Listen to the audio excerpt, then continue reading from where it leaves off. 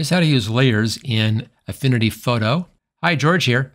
I'll be showing you how to use the different layer types, how to work with layers here inside of Affinity Photo. And for this example, I have a project here that I did on this channel, so you go back and you can find that project. And on this one, we changed the background, and we changed that using layers and a layer mask. Real fast, you'll notice a real nice fine detail in here, little wispy hairs kind of flying around out here. All that stuff is in the original background right there. So using layers, you can get real nice fine control and keep all those great little details. That's one of the nice things here about Affinity Photo. It's very good at doing this real fine detail stuff. Photoshop Elements, for instance, would lose most of those hairs. Affinity Photo keeps that stuff, and it's all done with layers. Whenever you're doing any kind of more complex project, I guarantee you're going to be using layers at one point or another. Let's just take a look and see what we have over here, right-hand side. A few things. Way back here, here's the original image. This is the background image, and I have that also right here. That's how the image came, just straight background like that, no layers, no nothing. And then as you apply effects onto this, as you pull her out onto a different layer, change your background, all that stuff builds up your list of layers over here on the right-hand side. Now in the Layers panel, notice how the selected layer is blue. If you go over here to our project, I can click on a layer, and you can see which layer I'm working with by that blue highlight.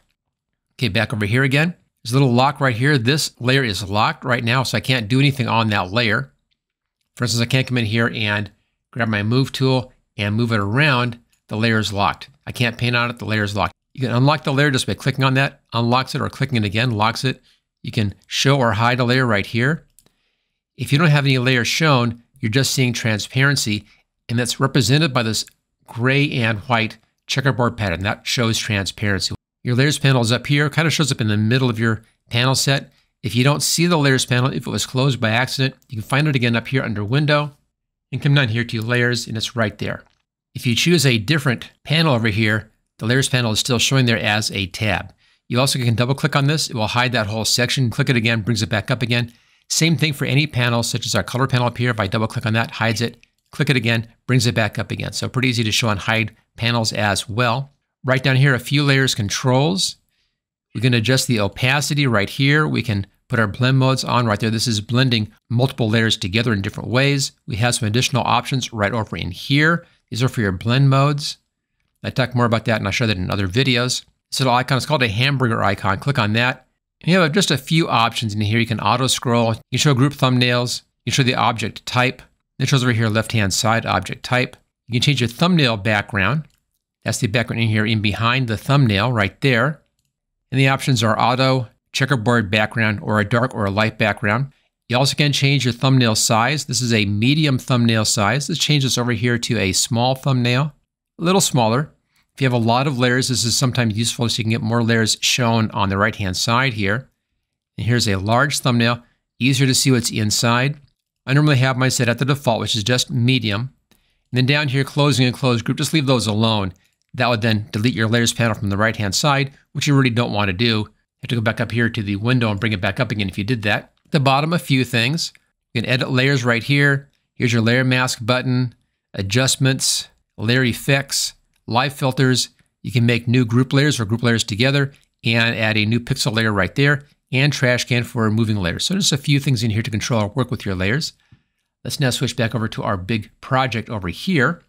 And again, I have a video about how I did this project on the channel. You can find that. It's just a changing background video.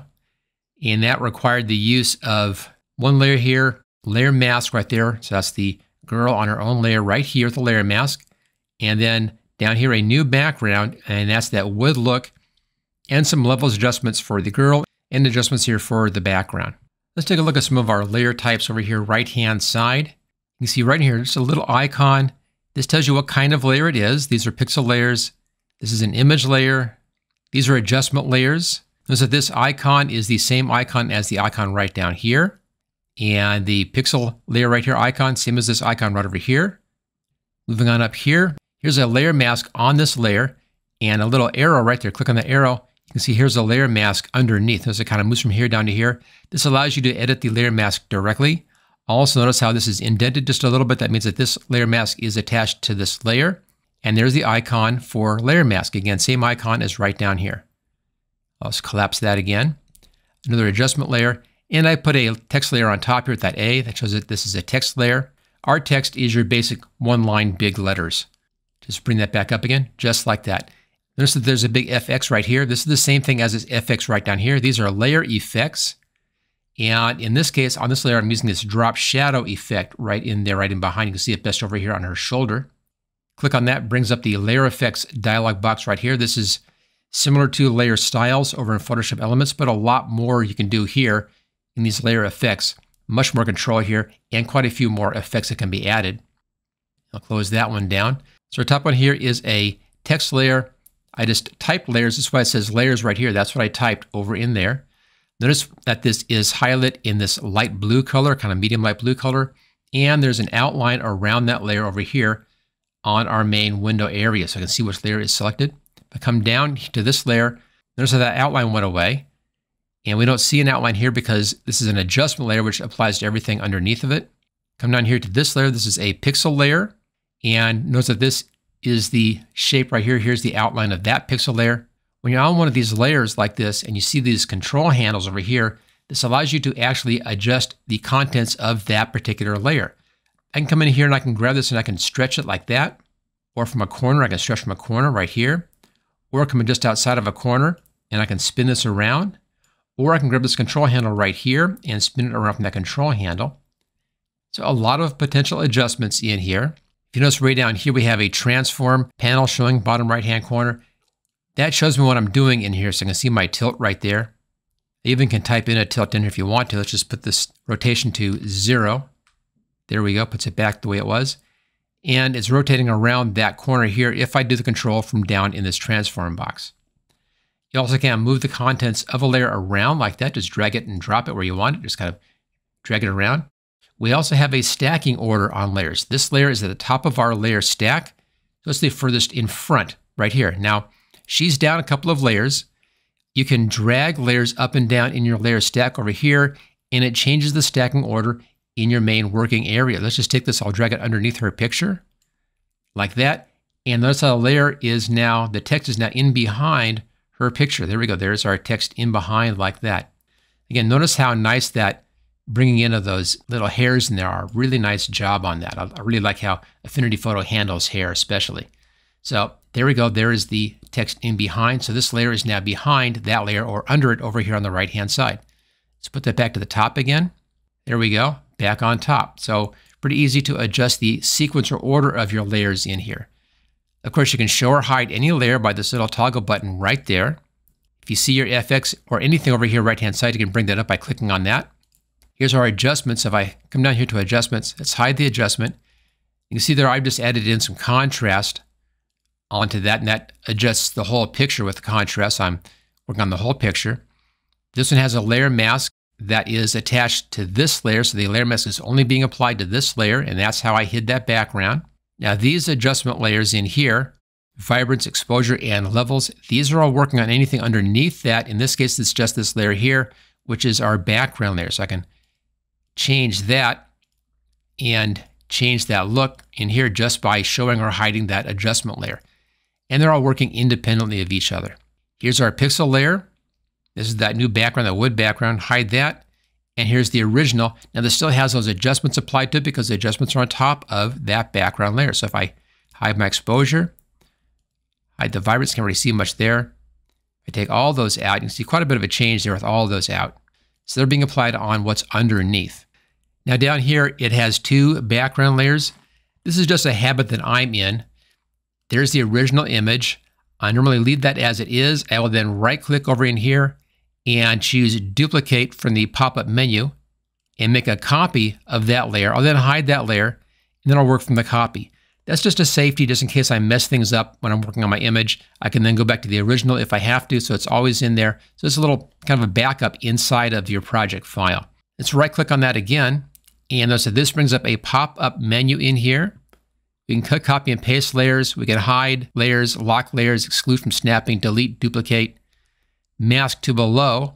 That's what I did up here, was masking to below. And again, I have that in that other project for this changing the background if you want to see how that's all done. Merge down, merge visible. You can group and ungroup multiple layers.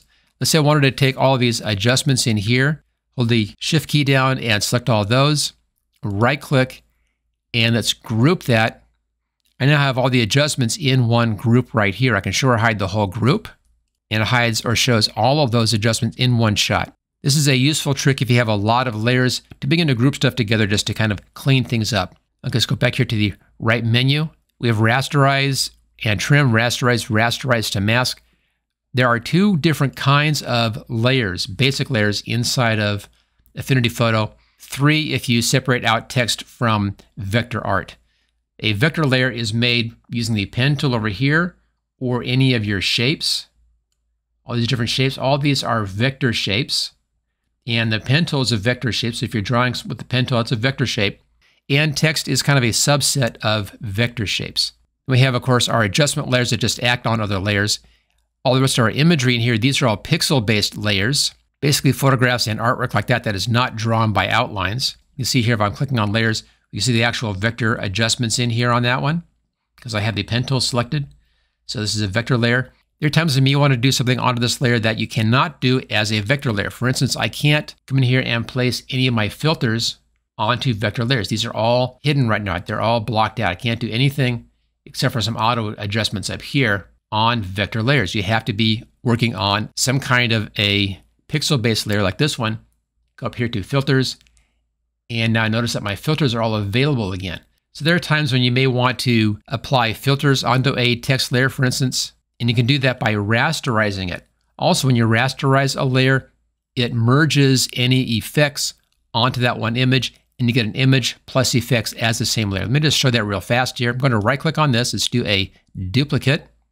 Another habit I'm in, if I'm ever rasterizing a layer, I always make a duplicate and I rasterize the duplicate. Just in case, again, if I want to go back and make adjustments, I can do that on my vector layer, and I can't do that on my raster layer. Okay, so we've done that. Let's right-click on this. Let's come down to rasterize. I can choose to preserve my layer effects or not to preserve them. Let's just uncheck that, rasterize. When that's unchecked, it combines the effects into that image. If I checked preserve effects, it would have kept them as separate effects like we have right here. And I can now come in on this one. It's again a pixel layer, and I can come into my filters and apply filters if I want to. So the filters are raster image or pixel layer image filters.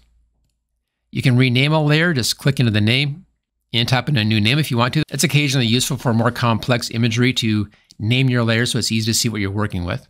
And again, we can show and hide this. Also notice here that the icon has changed. On the vector-based text, it has a text icon. When we rasterize this, that converted it to a pixel icon right there. So it's now a pixel layer.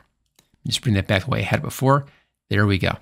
I mentioned merge layers. Let's see how that works. I'll come down here to this layer. This is a vector-based layer. This works on vector or pixel layers. And let's open up another file here, file. And I have one that I've opened up previously here in my open recent list. This is abstract thing. Just some blue stuff. I'm going to grab this and just float this window. Then I'll grab that background layer, and then I'll drag it into this file. There it is. Get that out of the way. Grab my move tool. Now this layer is locked. I'll unlock the layer and let's bring it down here so that it's just overlapping the layers down below. Now we can merge the contents of this into what's on this layer down below. Now over in Photoshop and Photoshop Elements, you do it like this with your image on top that you're going into the letters on top. In Affinity Photo, it's the opposite of that. Just take this layer, drag it underneath. There we go. So you have the contents in behind. Same thing though. Let's click on our layers right here. And we'll choose Mask to Below. And there we go. That image layer has now been masked into this background layer right here. So that's a mask to below. See how our letters are acting as a layer mask for that layer. Let's just Control Z to back out of that. Let's bring this up on top. This time I'll right click and mask to below. And notice how we don't see anything here because the shape of that layer is acting as the mask. So it's the shape of the layer that becomes the mask. So Control Z to back out of that one. So that's why in Affinity Photo, you put your contents layer underneath of your letters or shape layer. You then can right click on that and mask to below. There we go. Okay, I'll Control Z and back out of that. And let's just get rid of this layer here. Again, you can remove a layer by hitting the trash can or the delete key, and that then removes that layer out of your project. Now, if you want to learn a lot more about how to use Affinity Photo, take a look at my complete training course. I'll put a link for that in the description. And in that course, I cover everything in here, all the tools, all the menus, all the panels, everything, all the different personas up here. So when you finish the course, you'll have a really strong understanding about how to use Affinity Photo. Now, if you enjoyed this video, make sure you hit that like button. If you haven't subscribed yet, make sure you do that. Hit that subscribe button. And when you subscribe, hit the bell icon for notifications of my new videos. I'm doing new videos all the time. You don't want to miss out any of those new videos. And I'll see you next time.